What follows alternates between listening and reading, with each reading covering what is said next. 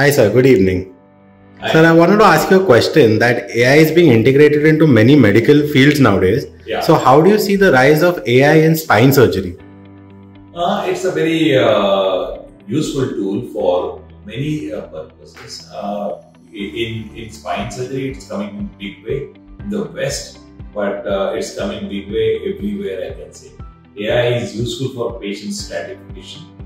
Big data will always help, and a lot of real-time surgeries which we are planning to do nowadays with the help of navigation and robotics, they will be more and more safer in experience. And also, AI will be working on the prediction of outcomes, and that's what in spine surgery, the fear factor is there, whether I will have some problems or complications, and patients are really worried for this. And though the complication rate is significantly less nowadays, we say around 2 to 3%, but AI is going to help us for that also, and that is the future.